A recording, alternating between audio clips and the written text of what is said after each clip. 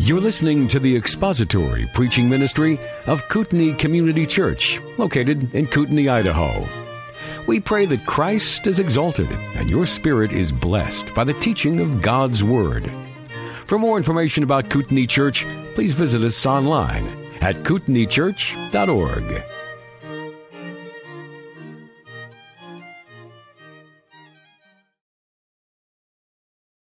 And we will read verses 7 through 11 this morning, Philippians chapter 3. But whatever things were gain to me, those things I have counted as loss for the sake of Christ.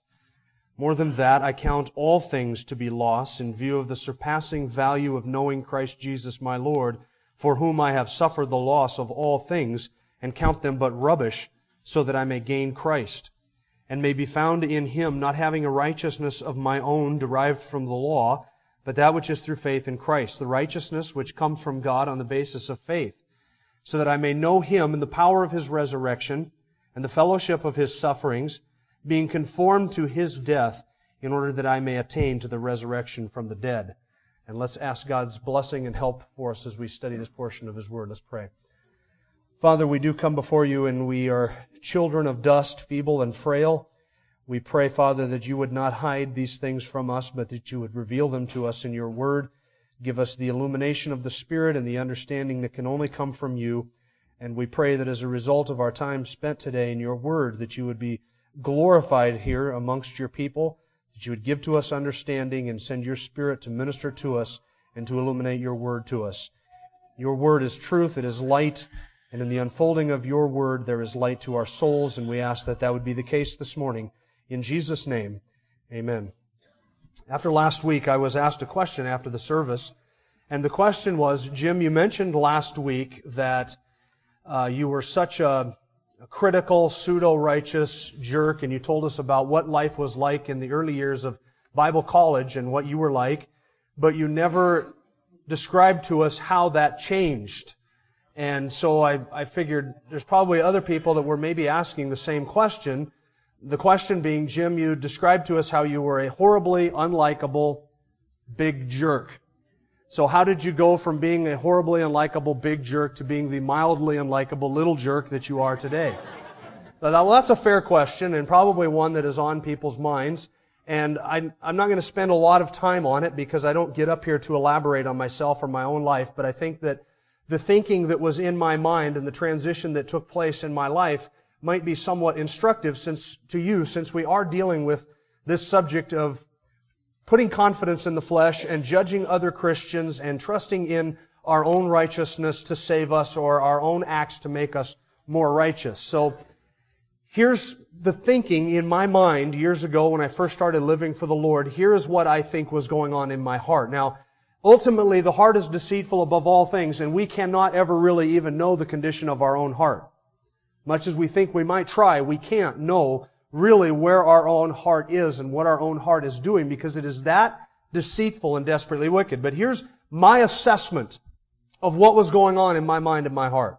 When I first started living for the Lord, I went to Bible college. I was surprised to find out when I showed up at Bible college that I was the most ignorant student out of everybody else in the 40 students that were there for my first year. When I went to Bible college, I knew nothing. And that's not an exaggeration. I knew nothing. I had come to Sunday school but hadn't paid attention. I had come to youth group but hadn't paid attention. I had come to church but hadn't paid attention. And any teenager that is here in this church who has the benefit of sitting under the teaching of Jamie and Lisa Slippy and Dave Rich is light years beyond where I was at when I was 18 and went to Bible college. I was the single most ignorant student on campus.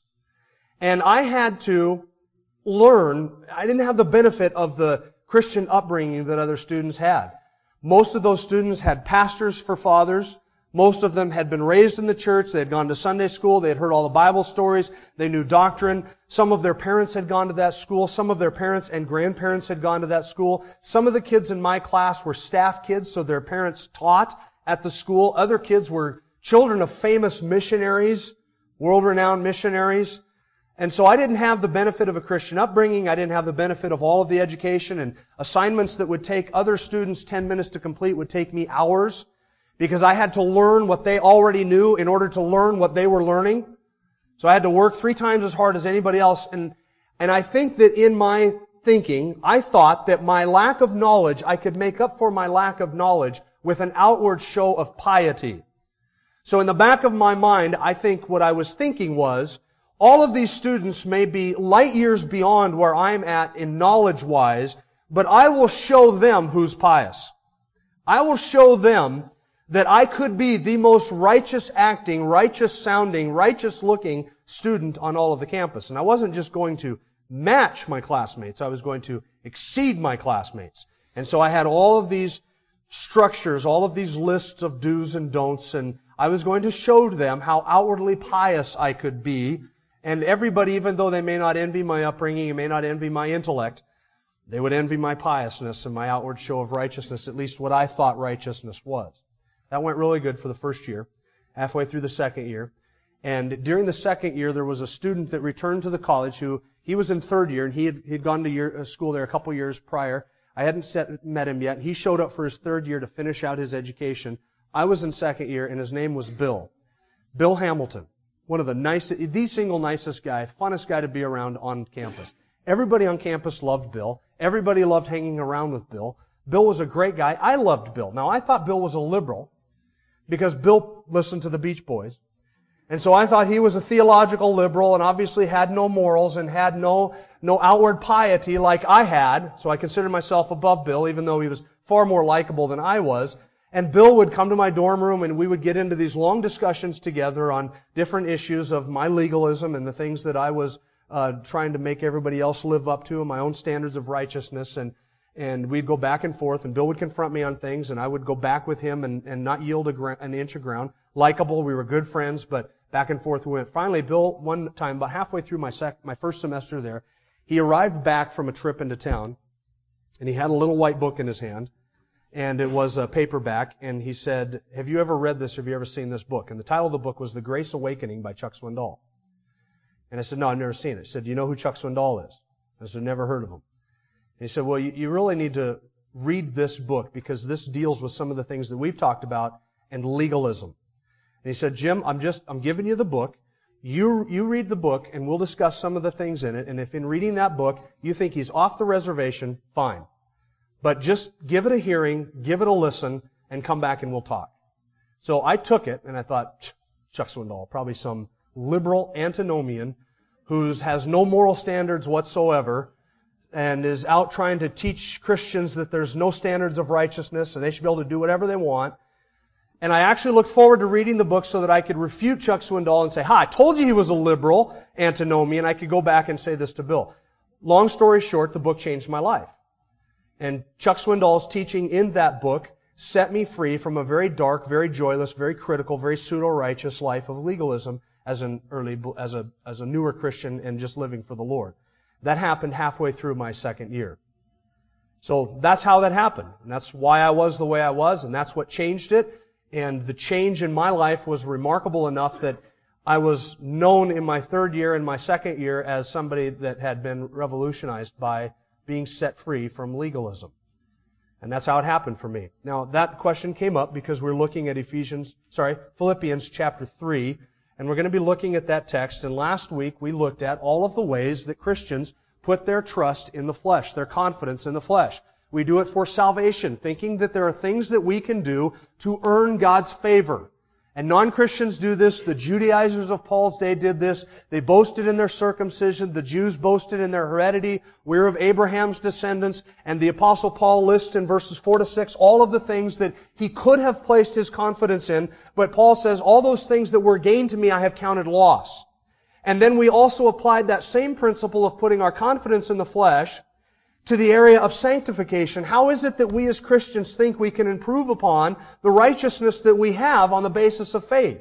Well, we do it in all kinds of different ways when we judge each other in non-essential issues and issues of Christian liberty, and we set up extra-biblical, man-made structures of righteousness that we think other people have to live up to and attain, and then we criticize and judge them as being not as righteous in the sight of God, or we think that we can improve upon or add to our righteousness in God's sight by different things that we do. And I made the distinction last week, and let me make it again. We're not talking about areas of open, undeniable immorality and sin. I'm talking about what's called the adiaphron, the debatable issues, the gray areas, the areas of liberty in the Christian life. And there are plenty of them. And then we also looked at how it is that Christians place their confidence in the flesh by somehow thinking that although God has made me righteous, and although maybe I cannot add to that righteousness, I might be able to lose that righteousness and thus my salvation. And so I'm trusting in something that I do to keep me saved. Those are all ways that we place confidence in the flesh. Well, verse 8 of chapter 3 is sort of the Apostle Paul taking the principle of verse 7.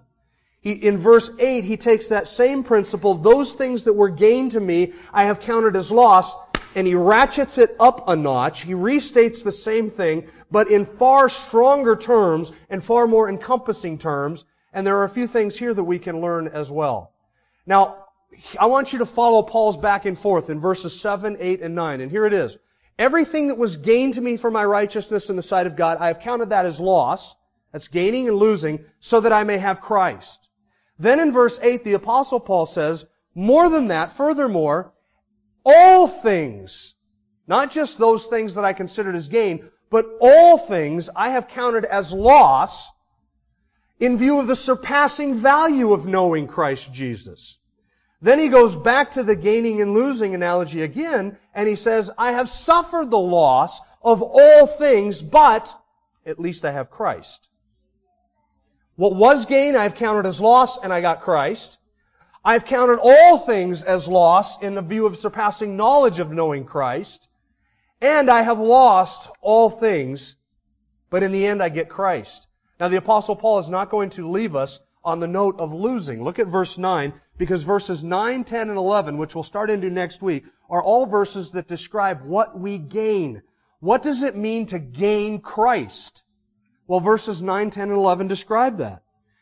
When we gain Christ, we are found to be in Him with a righteousness that is not our own. It's a righteousness that's not derived from anything we do, and it's a righteousness that's not derived from the law, but it is a righteousness that comes from God on the basis of what Christ did, and it comes to us through faith. And then verse 10, when we gain Christ, we know Him.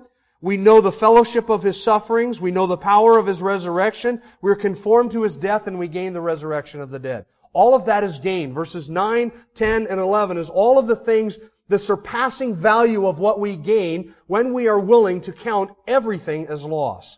So let's look at verse 8. The principle stated in verse 7 is, everything that was gained to me, I've counted as loss, so that I may gain Christ.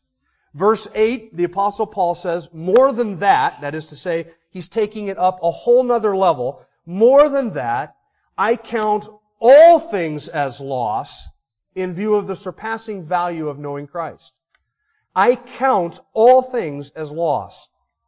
The word count that Paul uses there, it's in the present tense, indicating that this was not something that Paul at one time thought, and now he doesn't think this anymore. It's not something that Paul was in some day hoping to be his perspective. This was for Paul present tense. I have counted all things as loss, and I continue to consider it all as loss. And the word count there refers to not just a mental change of mind, it refers to a careful, deliberate, decision-making process. It is evaluating something in the light of truth. It refers to not a whimsical flash decision that you make in a heated moment. It refers to a deliberate, carefully thought out, carefully drawn conclusion and a decision that you make. I consider, I count, I think, I have carefully judged all of these things to be lost. Now what's significant about this observation is that the Apostle Paul is speaking in the context of salvation. He's talking about salvation. In other words, counting all things as loss for the sake of Christ, being saved and putting all of your past human righteousnesses and all of your human accomplishments in the trash bin so that you may have Christ's righteousness is not something that somebody does like that in the heat of an emotional moment. It's not something that people do while we play through Just As I Am 100 times and appeal for everybody to come forth and whip up the emotion in the sanctuary so that people make an emotional decision. Salvation is a carefully thought out decision to turn my back on my own righteousness and trust instead in Jesus Christ and His righteousness.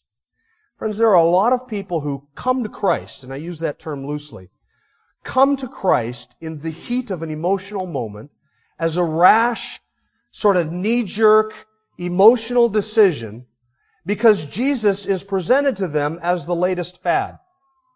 He's the latest thing. You want peace, you want fulfillment, you want lasting happiness, you want lasting joy? Well, God has a man-shaped hole in His heart, and you have a God-shaped hole in your heart, and if you come to Jesus, all the holes will be filled. And that's what some people think the gospel is. And so in a flash, in an emotional moment, in an erratic sort of knee-jerk response, people come to Christ. We'll give this Jesus thing a whirl. It's like I saw on a bumper sticker. I actually saw this bumper sticker. Give Jesus a try, and if you don't like Him, the devil will always take you back. Well, friends, that's horrible theology. That's not even remotely funny. That's a tragedy. To carry that around on your Christian car is a tragedy. The devil's not going to take you back, and once you come to Jesus, you'll never be back to the devil. But that's the mentality that some people have. We're just going to give the Jesus thing a whirl, and if that doesn't work out, the problem with that is that when somebody makes a rash decision like that to try the Jesus thing, you know what happens? The next time something new and flashy and trendy comes along, they're going to jump off the Jesus thing and they're going to try that thing. And so we have churches that are filled with backsliders and homes that are filled with backsliders.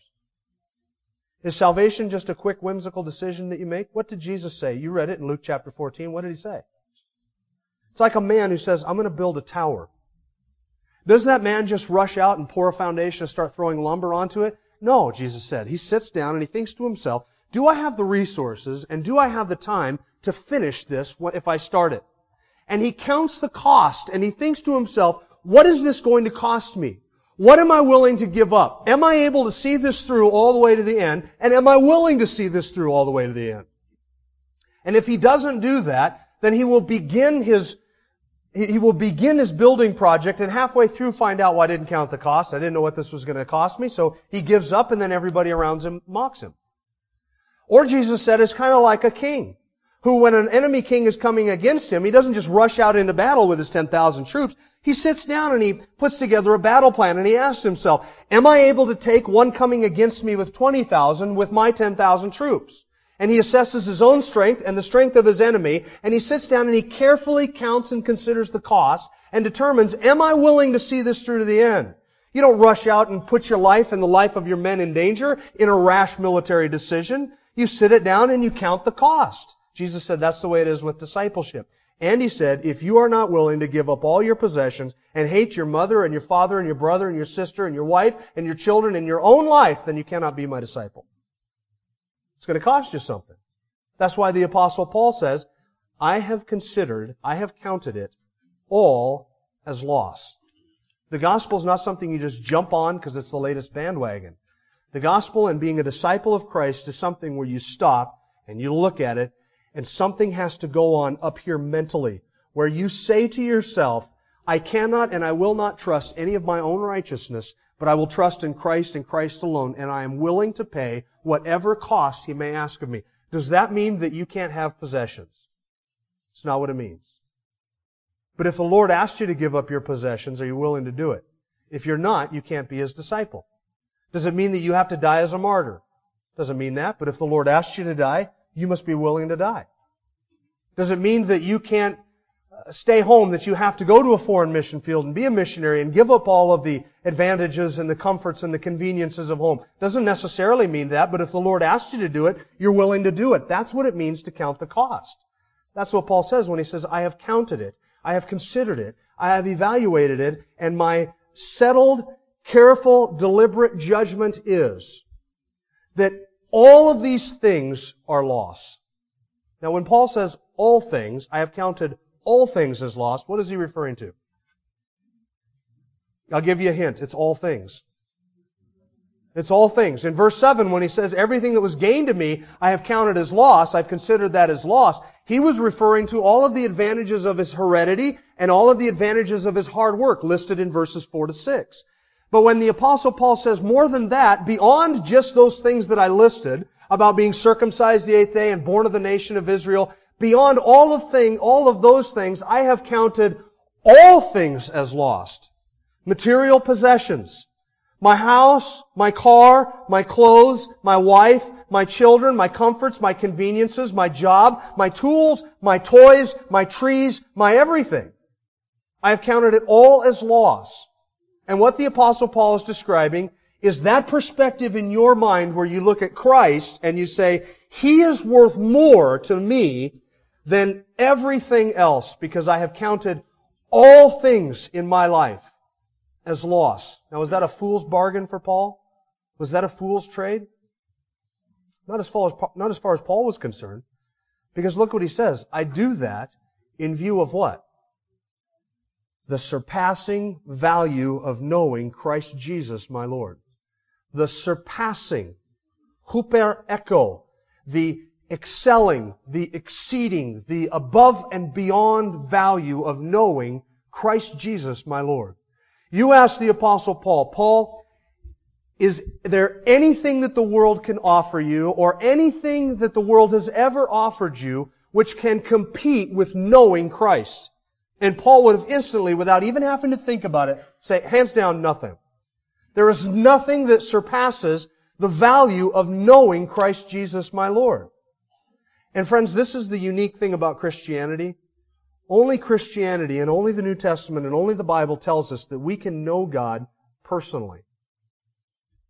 Every other religious system says you can be acceptable to God if you do this. You can know about God. You can become part of God. You can know some things about God, but never the gnosis, never that intimate knowledge that the Bible talks about, that intimate knowledge which is gained through experiencing someone or something, that gnosis. Only Christianity says you can know God on a personal level because He is a personal being that can relate to you as a person.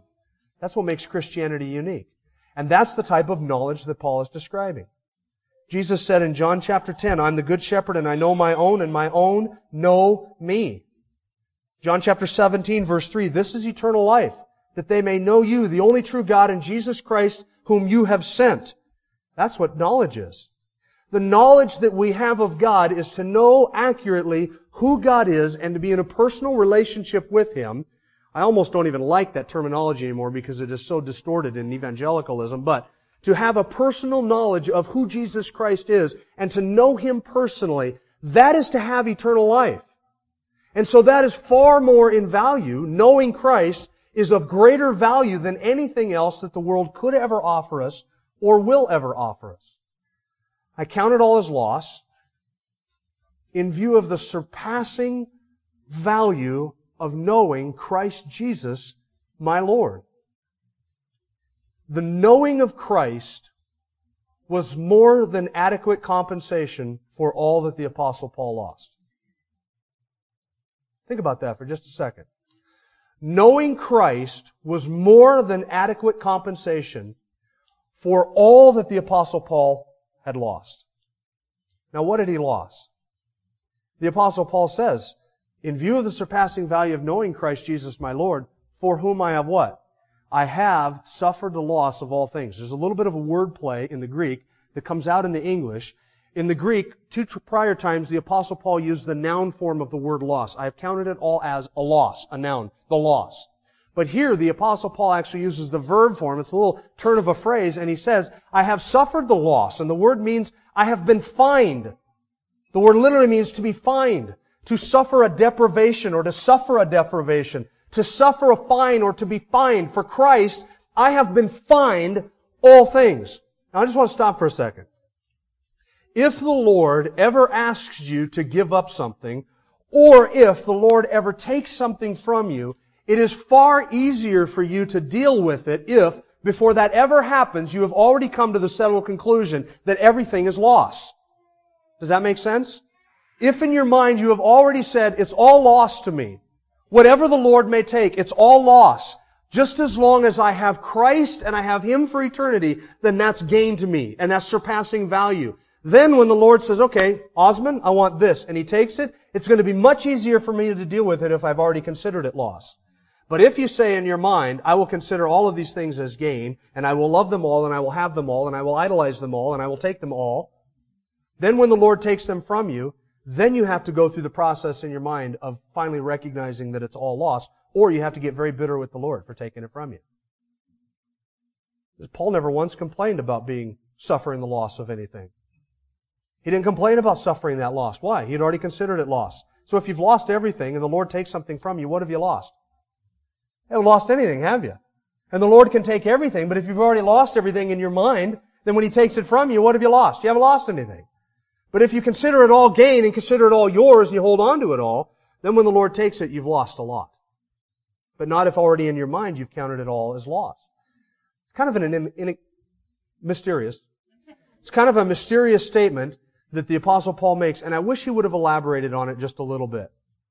What does he mean when he says, I have suffered the loss of all things? What was the all things that the Apostle Paul had suffered the loss of? You say house? Well, could be house. He didn't really have a house. Especially after Acts 13 where he goes on mission trips and traveling around. He really didn't have any place that he stayed. Physical possessions, yeah, I'm sure he lost a lot of that. But beyond that, when Paul says, I have suffered the loss of all things, in the context, what does he just describe that was gain to him? Being born of the nation of Israel, the tribe of Benjamin, a Pharisee, the son of Pharisees. Do you ever ask yourself the question, how did the parents of this young, brilliant Pharisee respond when he came to Christ?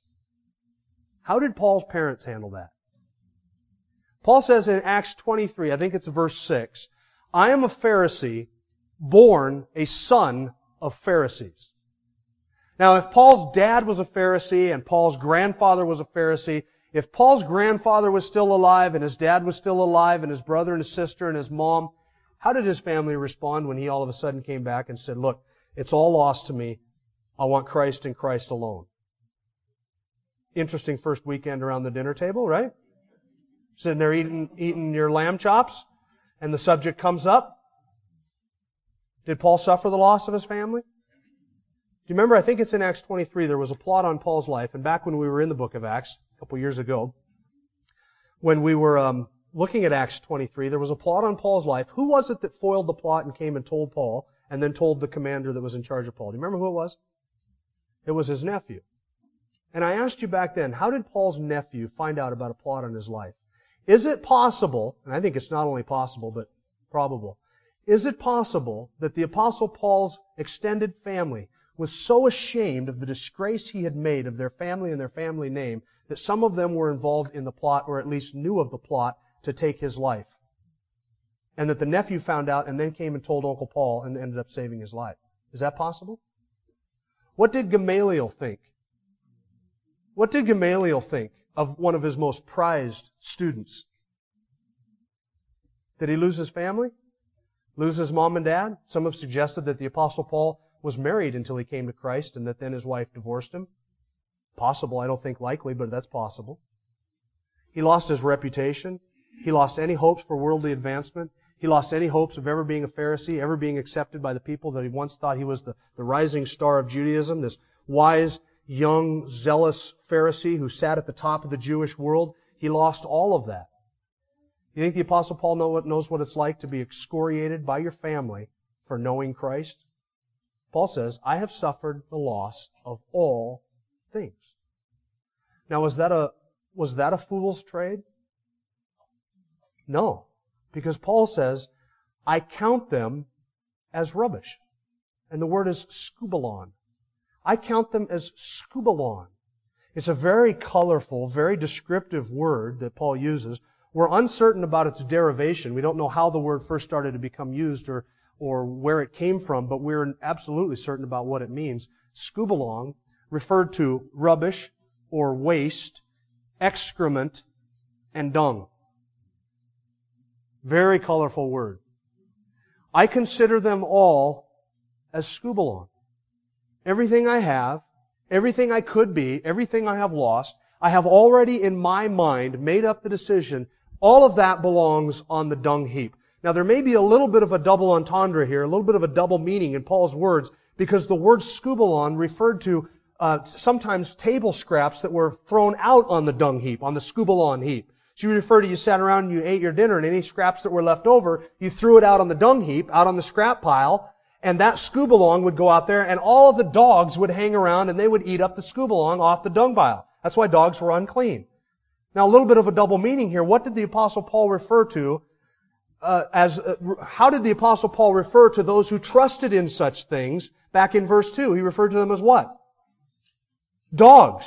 So here's the possible double meaning. These Judaizers who trust in all of their outward works of righteousness and all of their human achievements and all of their human deeds, they are dogs. But me, on the other hand, I have taken all of that dog waste and I've thrown it out on the dung heap for the dogs. So all the Judaizers, they drool over those things. They long to have all of those things off the dung heap of my life. Things that they would look at me and say, oh, if I could only have that type of pedigree. If I could only have that type of heredity. If I could only have those type of achievements. Paul says, I've counted them all as dung, thrown them out on the dung heap, and the dogs come up and they gobble them up and think they're worth something.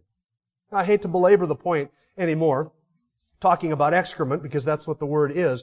But I do want you to see, friends, that this is not the Apostle Paul's evaluation solely of what he had. This is also God's value on these things. This is also God's perspective on human attempts at righteousness. It's excrement. It is as Isaiah says, the prophet Isaiah, filthy rags. All our human righteousnesses are as filthy rags. And if you want a disgusting metaphor, look into what Isaiah was talking about when he talked about filthy rags. That's a disgusting metaphor. It is as if when you say to yourself or to somebody else or to me, when you think to yourself, I will make myself acceptable to God on the basis of what I can do. I will try my best to keep the Ten Commandments. I will try my best to not murder anybody and do my best, and hopefully all my good deeds will outweigh my bad deeds at the end of my life, and the Lord will let me in. What you are saying to yourself and to God is that you intend to step up to the gates of heaven and offer to the Lord a shovel full of excrement and say, you ought to be pleased to let me in.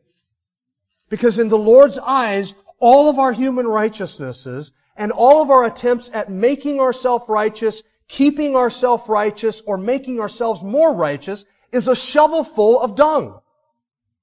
And it is an insult and a putrid, stinky, disgusting insult in the eyes and the nostrils of God for us to suggest or to think that we can offer any kind of righteousness to Him with which He would be pleased. It's all a dung heap. It's all a dung heap. Anything that you can do to be righteous, you can't do to be righteous. Because it's a dung heap. Friends, that is why people who think they can get into heaven by being good cannot get into heaven by being good, because all of their good deeds come from the dung heap. And it's taking a shovelful and dropping it at the gate of heaven and saying, let me in, God, you ought to be proud to have me on your team. And He's not at all pleased with that. That's God's evaluation of human righteousness. And now I ask you this question. What fool would trade Christ for dung? What fool, what kind of a fool is it that so loves their dung that they are willing to trade Christ for that? What type of a fool is that? How foolish is it to love this world over the next? To love my righteousness over His righteousness? To love my deeds over His deeds? What kind of a fool wants to trade Christ for those things that are fit only to be thrown on the scubalon heap? The heap of dung and excrement and food waste. No fool would make such a trade.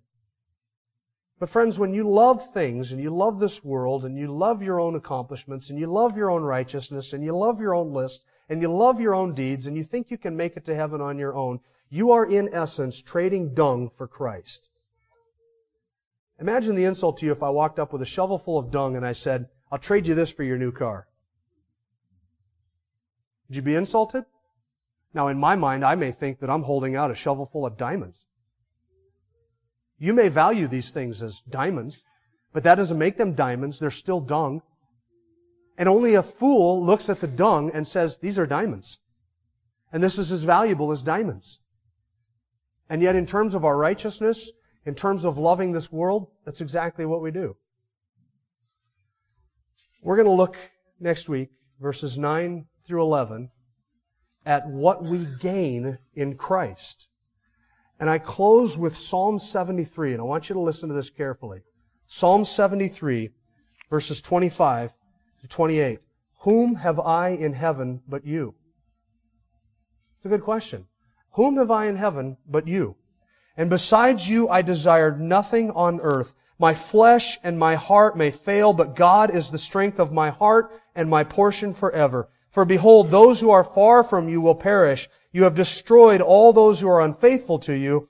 But as for me, the nearness of my God is my good. I have made the Lord my refuge, that I may tell of all your works. The nearness of my God is my good.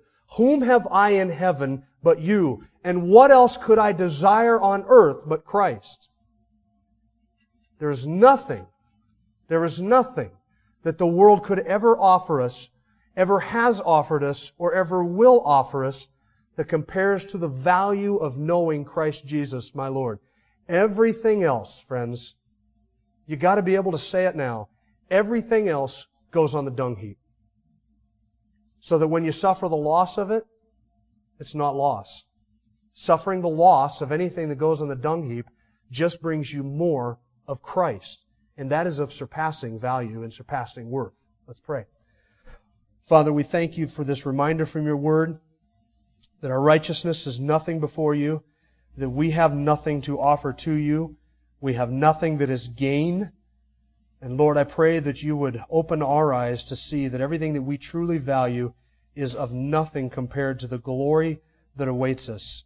All of the affliction, all of the suffering, no matter how long, no matter in what form it takes, and no matter how often it comes, is not worthy to be compared with the glory that will be revealed in us. And there is nothing that we could ever lose that will ever surpass the value of our Lord. We thank you for His exceeding majesty, His exceeding value. And we pray, O God, that you would make to each one of us Christ as precious as He is, that He would be precious to us and that we would love Him more than anything else and value Him more than anything else. In order that you might be glorified through us and pleased with us, we do ask this in Jesus' name. Amen. Thank you for listening to the latest podcast from Kootenai Church. If you'd like to learn more about Kootenai Church or to donate to our church ministry, you can do so online by visiting kootenaichurch.org. We hope you enjoyed this podcast and pray you'll join us again next time. Once again, thank you for listening.